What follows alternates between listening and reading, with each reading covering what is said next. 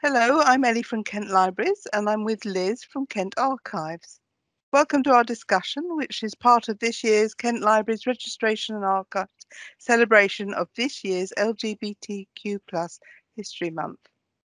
The theme this year is Politics in Art, and we're going to be talking about the world's first lesbian film, Mädchen in Uniforme. The film tells the story of a 14-and-a-half-year-old Manuela von Meinhardis, who goes to a strict and repressive Potsdam boarding school where she falls in love with her teacher, Fräulein von Bernberg, who returns her feelings. Manuela stars as Don Carlos in the school play, but when she accidentally gets drunk and declares her love at the party afterwards, the headmistress is scandalized and things suddenly become very dark. Can I just say apologies to any fluent German speakers for any mispronunciation? So Liz, please can you set the scene? We're going to talk about the film Mädchen in Uniforme, but I believe it started as a play? Yes, that's right, Ellie. The play actually opened almost a year before the film in November 1930 in Leipzig. And at that stage, it went through several name changes. At that stage, it was called Ritter Nerestan, which is the Knight Nerestan.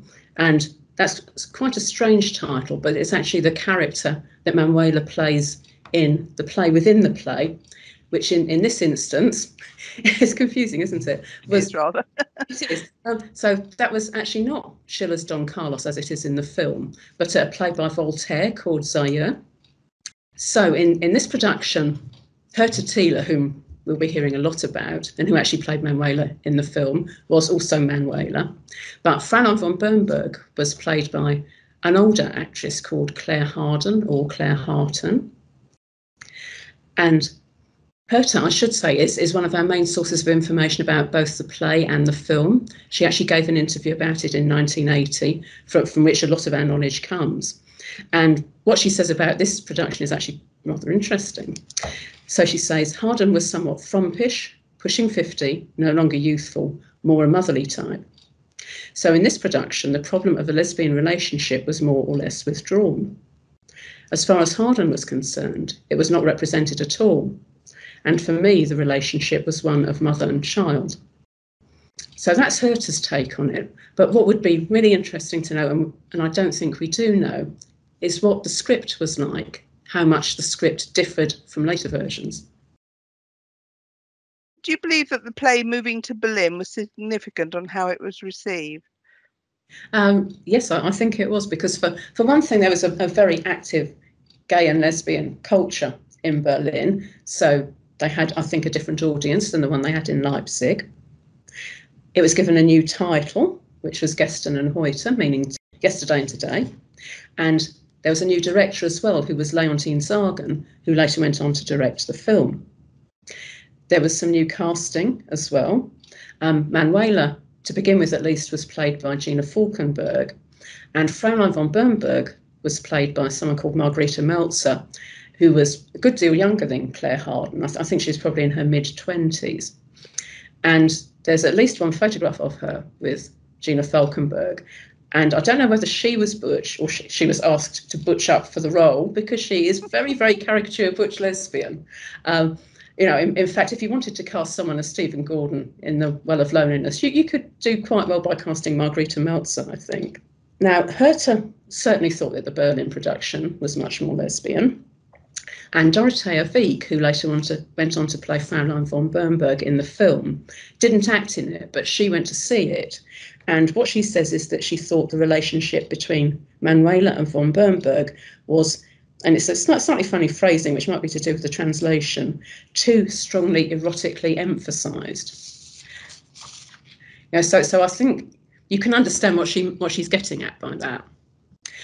Now, I haven't seen the Berlin script, and to be perfectly honest, I would struggle to read the German even if I could. But what I have found is what claims to be a literal and faithful French translation of the original.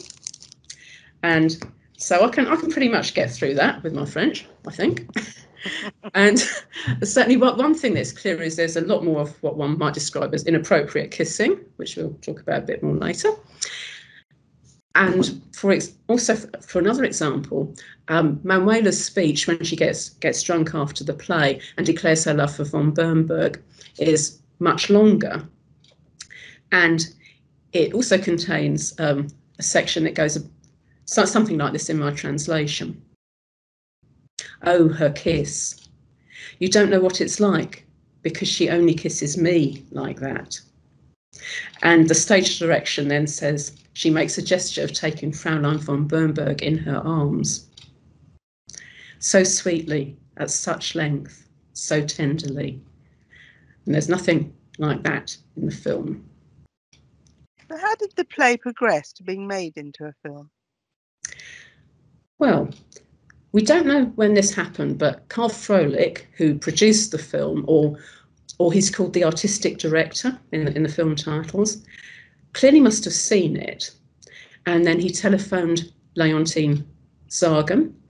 And we're quite lucky because she published an autobiography and she's got a couple of pages about the film in that.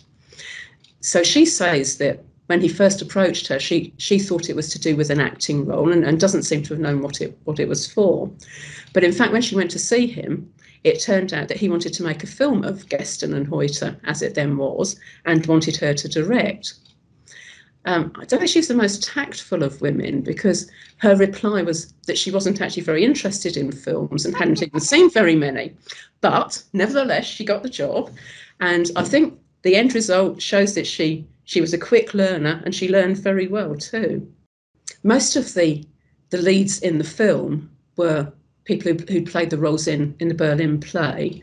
So I would imagine she also had quite a say in the casting, although that isn't something that we know for a fact.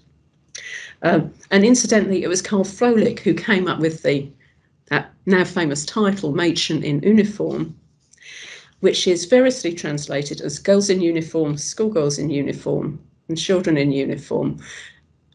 Indeed, you see, I don't know whether the German sounds as dodgy as some of those English translations sound. Indeed, yes. So is Mädchen in Uniform the first lesbian film to be made for general release? Certainly, as far as I know, there was a lesbian character, the Countess Augusta Geschwitz, in the 1929 silent film Pandora's Box, starring Louise Brooks. But although I wouldn't say she's a minor character, but she is only a very small part of quite a long film. And things don't end well for her, let's say. Mädchen is a much more positive film. It has, if not a happy ending, at least an open ending. And none of the characters dies. When Manuela tells Fraulein von Bernberg that she loves her, she's not reproached for saying that. She's not told her love is wrong. It's just that von Bernberg says, essentially, well, I can't show you any favouritism because if I do, then the other girls will be jealous. And when towards the end, von Bernberg defends her to the headmistress, she actually makes probably if Mädchen has a famous line, this is it, when she says, what you call sin, I call the great spirit of love that has 1,000 forms. Oh. Very poetic. It is, isn't it? And you know, the way the girls at the school is portrayed are very positive because it's quite accepted. There's nothing odd in having a crush for Fraulein von Bernberg. It's accepted that that's what most of them do. And clearly some of them have crushes on each other as well. So I think not just the first lesbian film, but actually a very, very positive one in many ways too. I believe there's no men in the film, is that right? No men at all. I think the only other film I've ever seen where that was a recommendation to me was I've Heard the Mermaids Singing in about 1987. But there was a much smaller cast there. So tell us more about Christa Winsloe. Are there autobiographical aspects in the play, the film, the book, all of it? I would say very, very much so. It's a shame. As far as I know, Christa never left an autobiography as such.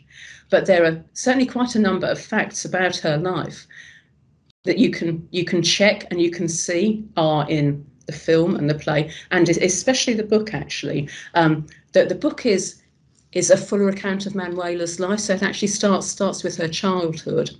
And account of her life at school really only occupies about the last third of the book. Oh, and I should say that in some more my poor German accent is called Das Mädchen Manuela, which is available in a translation, which is translated as The Child Manuela, and that was published in 1933, so a little bit after the film. And interestingly, it had to be published in the Netherlands, not in Germany. So Christa was born in 1888, and like Manuela, she was the daughter of a high-ranking army officer. And also like Manuela, she was only 11 when her mother died. At the age of 14, she was sent to a very disciplinarian and repressive, although socially very exclusive, boarding school in Potsdam called the Kaiserin Augusta Stift. And that building is still there. I think it's flats now. And it's the most intimidating building. When I first saw pictures of it, I thought this looks like a cross between a monastery and an asylum. And Christa, if we can trust what she says in the book, actually was so taken aback by it that she felt she'd been taken to the wrong place because she thought it just looked like an army barracks. So very austere, really. Yeah, really, really very austere. Because I think also, like Manuela, she was a sensitive girl and it was a real shock to her. And also, I think she was lonely, very, very bewildered by the whole array of rules and all the things that were forbidden, and for no obvious reason really, apart from perhaps it would have made their lives a little bit easier, to have more to eat, to be able to read their own books, to have a bit of pocket money and all this kind of thing. And she was still grieving for her mother, I think in desperate need of affection. We probably hadn't had enough love at home, to be honest, since her mother died.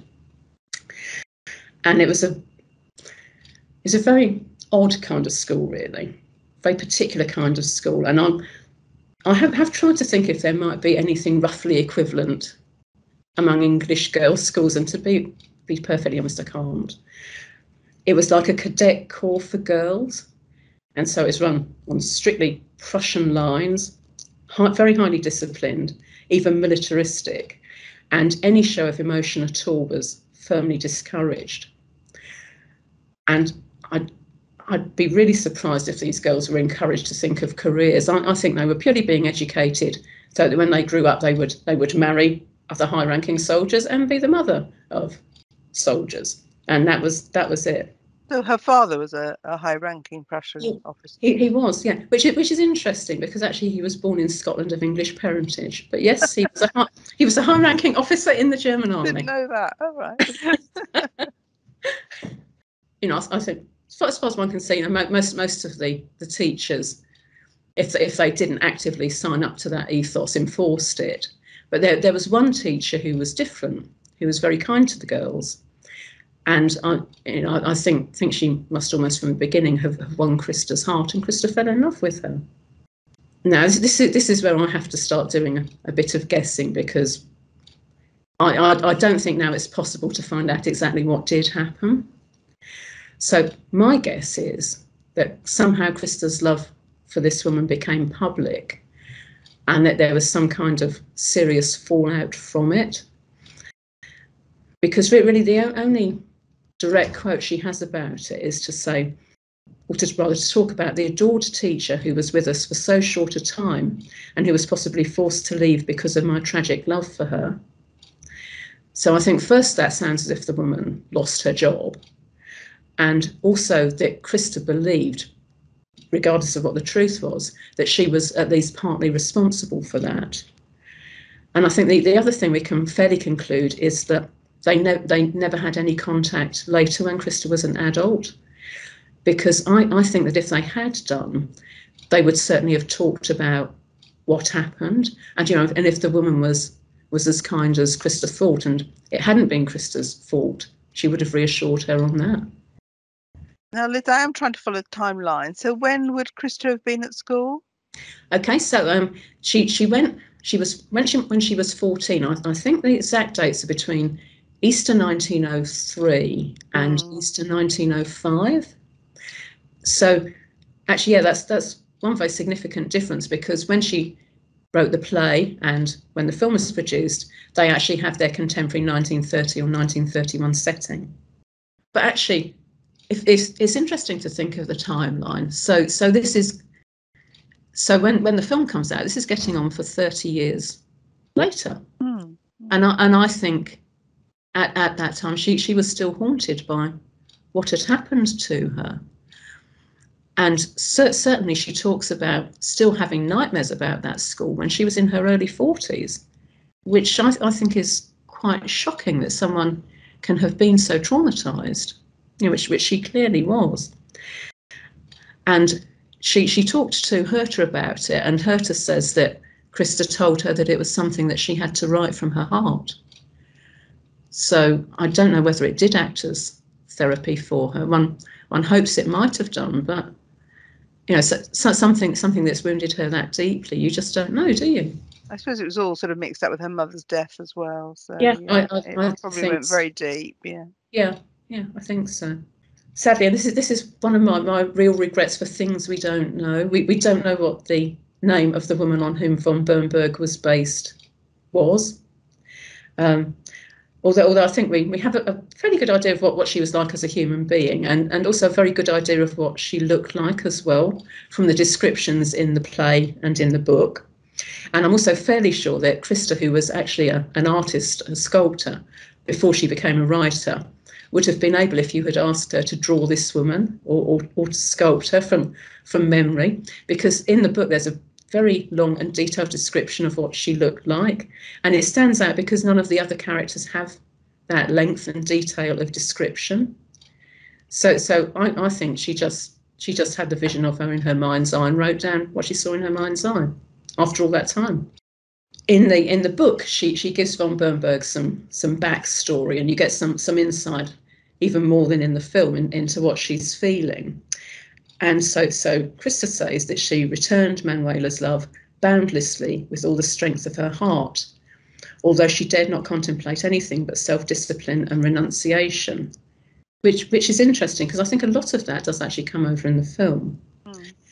I mean, whether any of that had any basis in fact, who knows?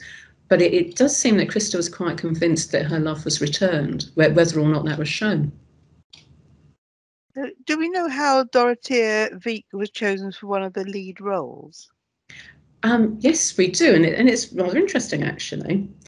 Actually, both she and Heute were 23 at the time, and although she was only 23, she was already quite experienced as both a stage and a film actress.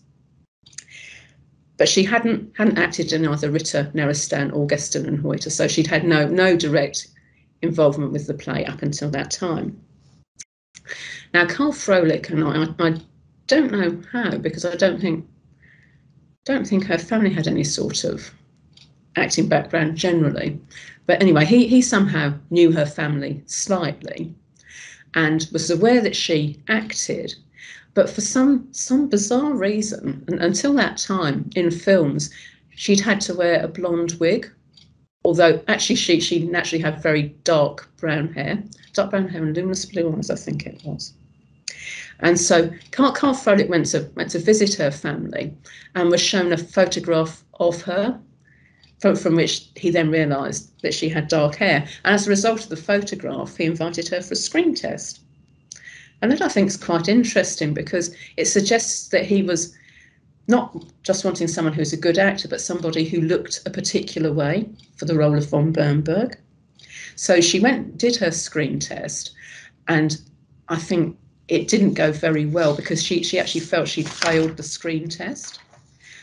But they kept the cameras rolling, and after what she thought was the screen test, I think something like Carl Froelich asked her how she would approach the role of the teacher if she got it, and something that she said, or possibly he gave her a scenario and she acted it, but something that she did or said after the actual screen test convinced him that she was right for the role, and she got it. And again, that's something I wish we knew. I wish there were a few more details of what she actually did then, because in many ways, I would have thought her casting was quite risky, because she had no background in having acted in the play, and I think you can actually argue that role is the most important in the film, and if she hadn't been able to do it, I think the film would undoubtedly have failed. So, talking about the kiss, the scene with the kiss does seem particularly daring. I think I think you can fairly say that, and I have to admit that the first time I ever saw it, which was in one of the fangirl edits, so I didn't even see it in the context of the film the first time.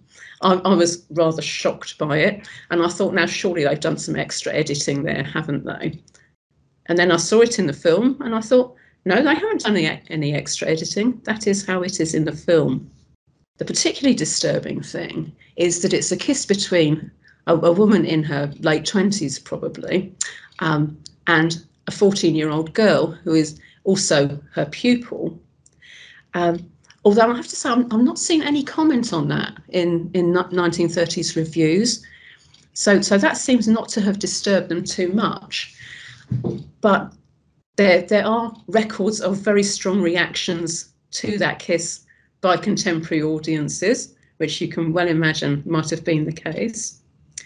And so von Bernberg kisses Manuela on the lips, and although by modern standards it is quite a chaste kiss, it's also quite definitely an erotic kiss. And the way that it's presented is as a romantic consummation, because there's actually quite a long lead up to the kiss, probably about a couple of minutes, where von Bernberg walks around the dormitory and kisses all the other girls on the forehead. And the music is really building to a climax. And by the time that she comes to Manuela, I mean, the music is going berserk, and you think this really wouldn't be out of place in something like Gone with the Wind for a kiss between Scarlett and Rhett. You know, that is how it is presented. And it's only recently that I realised when I was reading someone else's comment on the film that you can actually see that it's been cut. So originally it was a more lingering kiss. And unfortunately, certainly what I don't know is whether that more lingering kiss was ever shown on the cinema. You know, all that we know is that audiences had a strong reaction to it. And what I do find quite hard to believe is that both Heute and Dorothea Wieck really struggled to film that scene. I have read that there was a similar goodnight kissing ritual in some English girls' boarding schools, but I very much doubt that it had that sort of erotic charge that you see in Mädchen in Uniforme. How was the film promoted, and was the lesbian aspect played down? Well, the word lesbian is never mentioned, but then, to be honest, I'm not sure that you would expect it to be in 1931, even in a German film. And if you read the contemporary criticism, mostly they actually see it very much as a love story. But although Manuela's feelings for von Bernberg are very, very clear, very apparent, some of the reviewers, and therefore presumably some of the people watching the film as well, felt that von Bernberg's feelings for her were much more ambiguous. I'm not sure that I agree with that myself, but I think there actually is room for interpreting those feelings in different ways. However, there was a Berlin lesbian magazine called The Girlfriend who gave the film an extensive review, and they had no doubt at all that von Bernberg was a lesbian, and they had very much admired Dorothea Wieck's portrayal of her and what they described as the conflict between her self-control and her nature. I believe some scenes were added to the film which weren't in the play. Can you share your thoughts on that? Yeah, I mean, there are quite a lot of differences actually, and I suppose in general terms, one difference, and I suppose if I knew more about a film, this would have been quite obvious to me, is that you can actually see the feelings of the two lead characters and their reactions to each other in a way that you just can't see in the play. So that is, it's probably an obvious difference, but it's a very, very significant one, I think. There are also quite a number of scenes which, while they don't move the central story forward, actually do a lot to fill out the background, amplify some of the scenes that are in the play, and give you a much fuller idea of what the girls' lives are like. There's one of them getting ready for bed, and they're shown in various stages of undress, which are very decorous stages of undress by modern standards. But I wonder if that was perhaps a bit more daring in 1931, whether possibly Carl Froelich even put that in, intending to appeal to a male audience. And there are just sort of one or two other little touches throughout the film that I think may have been put in for the same sort of motivation.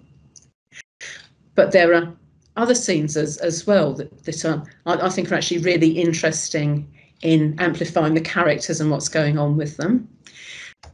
Probably one of my favourite additional scenes is the staff meeting. And I'm so glad I've never had to attend a staff meeting like that. Because the first thing that is interesting is that you very soon become aware what an outsider von Bernberg is among her colleagues. Her philosophy of education is very different. She very much believes in being a friend to the girls and in treating them with kindness, even with love. Whereas her colleagues are much, much more concerned with maintaining strict discipline. And they also use the meeting to score points off each other and to get in Frau Oberin's good books. And on a number of occasions, that's actually done at von Bernberg's expense. But then when you look at the way that she interacts with her colleagues, you see that to a large extent, she's actually bringing that on herself, because she's very offhand with them. And although she defends her methods assertively, not to say aggressively, she's also very arrogant. And there's a moment when Fraulein von Gestern, who is the headmistress's deputy, points out that Manuela isn't doing very well in von Bernberg's classes. And von Bernberg, who up to that point has been very confident in her defence of herself, clearly doesn't know what to say to that and says very, very, very lamely, "Oh, but that will change." You think, well, possibly. But the problem, I would say, is clearly that she knows what's wrong with Manuela, that Manuela's in love with her.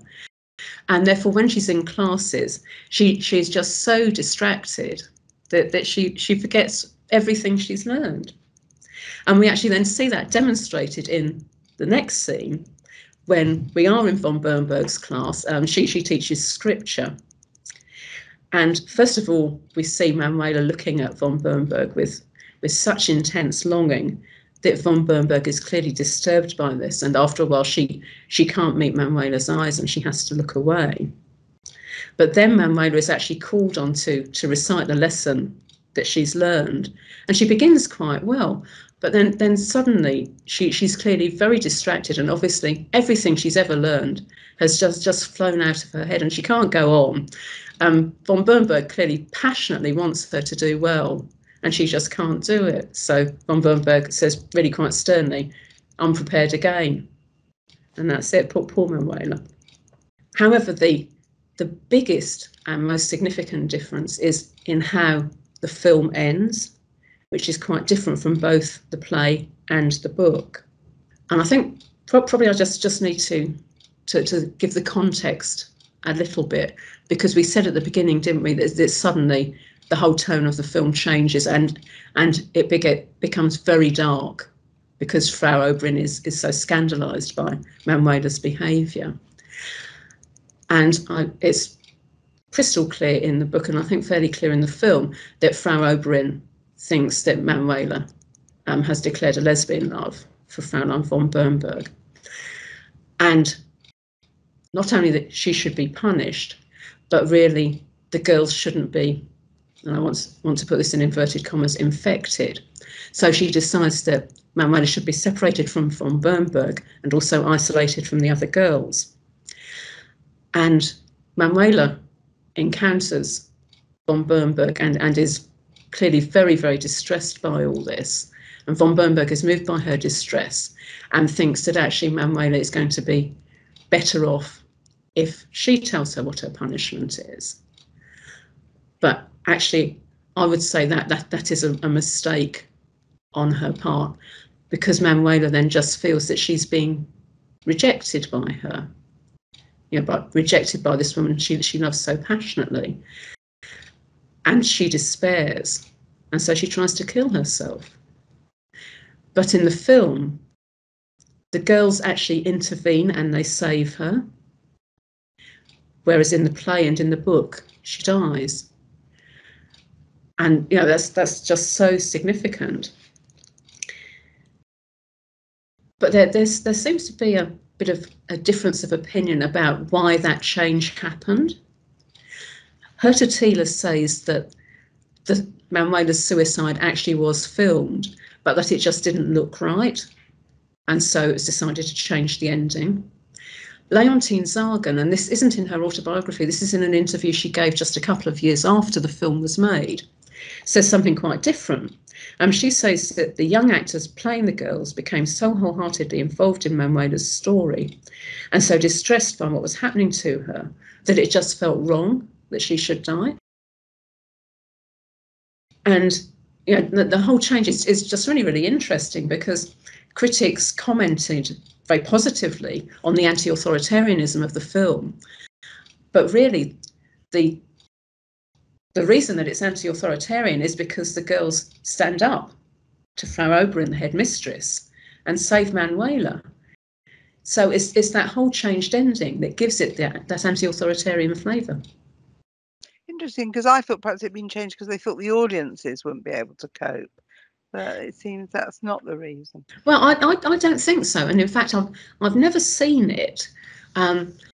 But supposedly there was an alternative ending with the suicide, which was the version that, because I think it wasn't immediately banned in Nazi Germany, but I think, or I have read, that the version with the suicide was the one that was first shown in Nazi Germany. Interesting, very interesting. Yeah. So how was the film funded and how long did it take to make? Well, the way in which the film was funded was, I think, quite innovative, because instead of taking their salary as they would do normally, everyone involved only took a fraction of what they would usually have been paid. I think possibly something like a quarter. And then the idea was that they would have a share in the profits of the film. Now, that the film only cost 55,000 marks to make, although it had a shooting budget of 220,000 marks. And Heute is our source for all this, and she says that by the end of 1934, it had made 6 million marks. Oh. Whoa. So you would think, wouldn't you, they would have been coining it. But no, they never saw any of that money. And I don't think anybody knows for certain what happened. For a time there was a rumour that the distributor had taken the money, and the distributor was Jewish. So you tend to think that in Nazi Germany that was probably the reason for that rumour. But Heute actually met him in 1937, by which time she was pretty penniless, and so was he. So it wasn't him. Leontine Sagan thought it was Karl Froelich. We don't know for sure. But it just seems, so unfair. It was such a successful film, and they never saw a penny of that money. Now, the film was made in what I think is a remarkably quick time. There were 2 weeks of rehearsals, which took place at Leontine Sagan's Berlin flat, and I assume they only needed 2 weeks because most of them had played the roles in Berlin. Very familiar with the parts they were playing, and I guess just needed to get up to speed a bit with the extra scenes. And then the filming itself, the shooting, took about 3 weeks. And unfortunately, I don't have anything to compare with. I don't know what the usual length of time for making a film in 1931 was. But to me, that all sounds remarkably quick. Do we know where it was filmed? Yes, we do, actually. Most of the interiors, including that really high, frighteningly vertiginous staircase, were in something that was called the Great Military Orphanage at Potsdam. So it was filmed in Potsdam, but not in the Kaiserin Augusta Stift. Although I think Leontine Sagan went there for background and said, but instead of admitting what she was doing, said, "Oh, my niece is coming from South Africa. I need to find a good school for her." We don't know for a fact that it was Kaiserin Augusta Stift, But she says that it was the most exclusive school in Potsdam that she went to. But then she you know, I think so she wanted something that would be very much like it in terms of being a very forbidding place. But Manuela's suicide in the play is off screen, and I think it's that she jumps from a window. But when Leontine Sagan saw this staircase, you know, she thought that it would really suit for staging poor Manuela's suicide attempt. But also she actually uses that staircase really, really cleverly. A lot of important things that happen in other ways in the play actually happen on that staircase. And I should say, because I hope to do this when things are properly normal, you can actually go and stay in that building now. It's a hotel. Wow. So was the film popular with the public as well as the reviewers? You've mentioned the reviewers as we've gone along.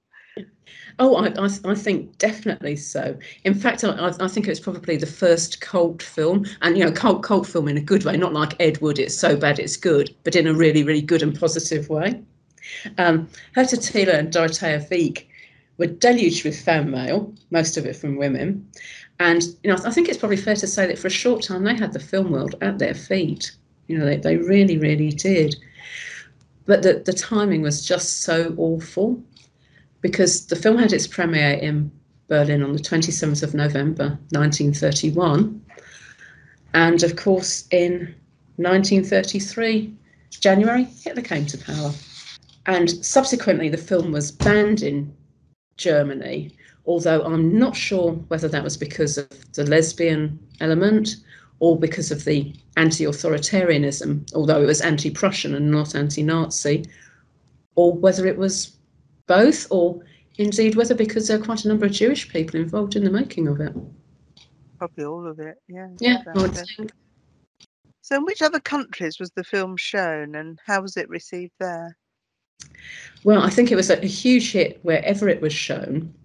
It was first shown in England in February 1932 at the Film Society in London, and that I think was a private viewing, and it either had no subtitles or very elementary subtitles. But then later in 1932, it was shown more widely in London cinemas, and then in 1933, it went out to the provinces. It was well received in France, and I'll say a little bit more about that in a moment, and in Mexico. And in fact, in 1951, there was a Mexican remake, which is a very bizarre film with a. I think it's the way Christa Winsloe would probably have written it had she been a Catholic on some hard drugs. It's very bizarre. And the film even. I love your description. and the film, there was a whole cult for it in Japan too, and it actually won an award in Japan. And according to Heute, the distributor in Romania wrote and asked for another 20 metres of kissing to be inserted in the film. Though sadly, we have no more details about quite who kissing whom and in what context. The French absolutely loved it. The subtitles for the French release were written by Colette, of all people. Gosh, yeah. Yeah, and she, I think, insisted on seeing the film first and was very impressed with it, and felt that it was a much, much more authentic film than it would have been had it been made in Hollywood. And I've seen lots of references to it and articles about it in French film magazines. And I think I'm quite obsessed with it. And it's a very interesting interview that was done in 1933 when the French journalist went to interview Dorothea Wieck, who I think at that time was still in Berlin. And it's quite clear that this French woman has a huge crush on her. She really has. So what happened in the US? Was it censored at all there? Well, I think that originally the Americans wanted to ban it. And apparently this was only prevented by the direct intervention of Eleanor Roosevelt. 1932. The New York Board of Film Censors agreed to pass a version of it, provided a number of cuts were made. And the list of the cuts they wanted is really quite amazing. So we've got All views of Manuela's face as she looks at Fraulein von Bernberg in the classroom. Manuela's confession to von Bernberg that she wants to come to her at night. Manuela's declaration to her classmates after the play of her love for von Bernberg. Von Bernberg's defence of her affectionate attitude to the schoolgirls. Frau Oberyn's commanding von Bernberg not to speak to Manuela. Scene in which Manuela clings to von Bernberg's skirt. Von Bernberg's admonishment to Manuela, "You should not like me so much." And actually, I think that's a mistranslation. I think what she says is, "You should not love me so much." And finally, views of Manuela's face registering unseemly desire. So, I'm inclined to think that if all of that had been cut out, the American audience just would not have made any sense of it. And in fact, I'm really surprised that they haven't put the kiss on that list, to be perfectly honest. Yeah, quite bizarre in a way. It is, isn't it? That would just have, there'd just been so many holes in it. It just would have made no sense. But do we know how it was received once it went out with the cut? I think moderately well received, but I don't think it had quite such a wide distribution as we would have expected. And I don't think there was quite the enthusiasm for it in America that there was in other countries. And yet I think it was relatively well known because in the late 1950s, I think she was an academic. I was an academic or a librarian. A woman called Jeanette Forster published a very, very interesting book called Sex Variant Women in Literature, which is basically lesbians in literature. And she has a section on Christa Winsloe's novel. And she actually says, I don't really need to discuss this very much because the film is so well known. And I'm assuming that she's actually referring to the 1931 original, not the 1958 remake, although her book was published in 1958. So I think it was fairly well known, but not as enthusiastically received as elsewhere. But do you think the film is as well known as it deserves to be? And I'm talking about, in current day. I think you're probably asking the wrong person in many ways, because I'm so enthusiastic about it that I always think it should be better well known, as my poor long-suffering colleagues can attest. But having said that, there has been a lot of academic discussion of it, and also that there are a number of very enthusiastic and very, very well-informed fangirl websites. I've obtained a lot of information from them. I think it was in about March last year, the British Film Institute issued it on a dual format, Blu-ray and DVD. So that, I think, will again promote it and make it much more readily available. But it is interesting that if you just search on the term Mädchen in Uniforme on the internet, rather than specifying a year, you will get, I would say, an equal number of results for the 1958 remake with Lily Palmer and Romy Schneider. So much better known, I think, than it used to be, because the 1994 Virago publication of Christa Winslow's novel actually has a scene from the 58 remake on the front, which I think is a little bizarre. But I think it could still do to be better known. I believe the film was reviewed in provincial British newspapers. Have you got any examples in Kentish newspapers? Well, we know for a fact that it was shown in Tunbridge Wells at the Opera House and in the Picture House at Whitstable, and that was in March and April 1933 respectively. But sadly, I haven't managed to find any local reviews or any letters to the papers about it. And in fact, if anyone ever comes across any reviews or any letters, I'd be really, really interested to learn about them. Is it likely that either or both Christa Winsloe and Dorothea Wieck were lesbians? Oh, I think Christa Winsloe, undoubtedly. Although, interestingly, she was married and married for a few years too. She married a Hungarian baron called Lajos Hatfany in December 1913, and they didn't divorce until 1924. I think they separated in 1922. And I have to say that marriage really does baffle me. And I can only think that perhaps her family were aware that she was lesbian and put pressure on her to get married. And she obviously gave it her best shot, I think, to be married for that length of time. But certainly by the 1930s, she was having relationships with women, and all her subsequent relationships until the time of her death in 1944 were with women.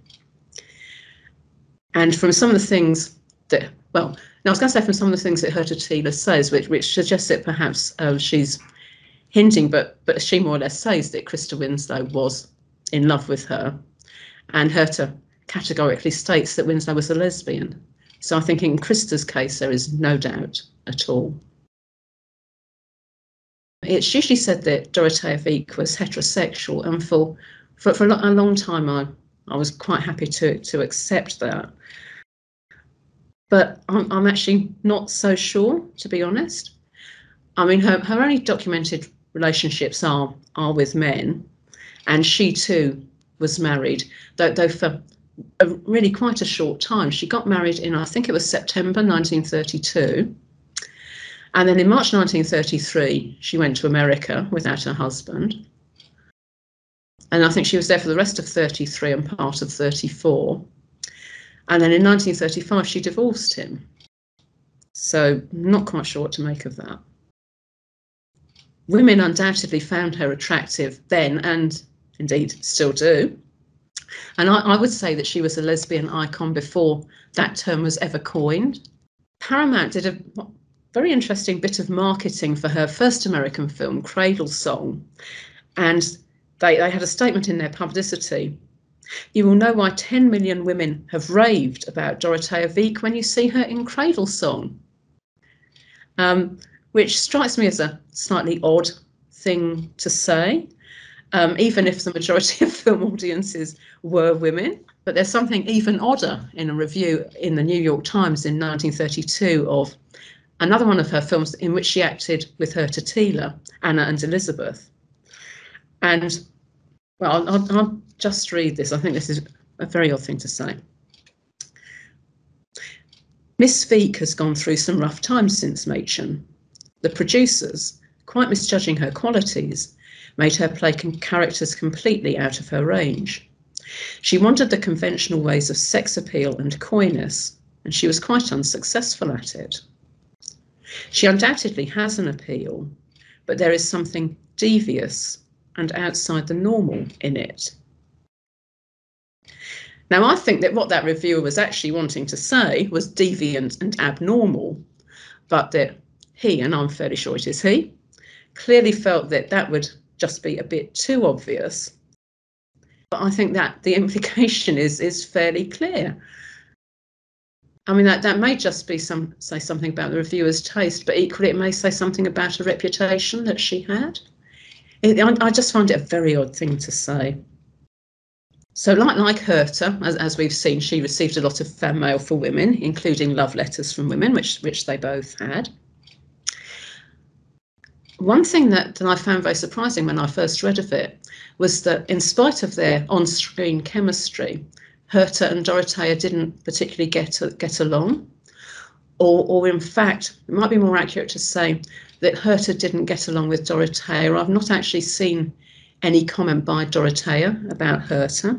And Heute says that the reason for that was that she was always reserved, controlled, conveying the sense of "please leave me alone," hands off. And when you consider some of their scenes together, that must have made their lives very difficult, I think. But then Dorothea Wieck clearly wasn't like that with everyone, because there's a photograph of her with Nina Moyes, who was the assistant director on Cradle Song, and they're holding hands. I don't know, because obviously there's always a reason why somebody is "please don't touch me, hands off." And I almost wonder whether it was because Dorothea, far from not liking Heute, was actually a bit too fond of her, wasn't very comfortable with that. And of course, when you think, even now, amazing, in the 21st century, I think there's always an element of risk for an actor who comes out as gay or lesbian. And you know, I think I think particularly in Hollywood still, isn't it? Yeah, I think there is. And, you know, I think if she was lesbian or bisexual, it probably would have wrecked her career had it been known. And of course, in 1933, the Nazis have come to power, and one of the many, many groups that they persecuted were lesbians and gay men. You know, so if she was lesbian, it became known, it could have landed her in a concentration camp eventually. So, yeah, I have to say with her, I don't know, but I wonder. Right, I think it's probably quite a good place to round up the session, Liz. Is there anything else you want to add? No, I don't really think so. Only thing I would do is actually urge people to watch that film, because I think it's a very, very fine film, and not only for the reasons that we've been discussed. You know, so it's just a very, very, very good film. So please do go and watch it if you can. So thank you for sharing all your knowledge and enthusiasm, Liz. The good news is that the film Mädchen in Uniforme will be available to borrow in Kent libraries. So check the catalogue. You can reserve it from any library in Kent, and that includes the mobile libraries. And we also have lots of LGBT plus stock, including ebooks from classics to recent publications. And remember, the books are available all year round and not just in February, and for everyone, not just the LGBTQ plus community. So thanks again, Liz. I've enjoyed our chat. Thank you. Thank you.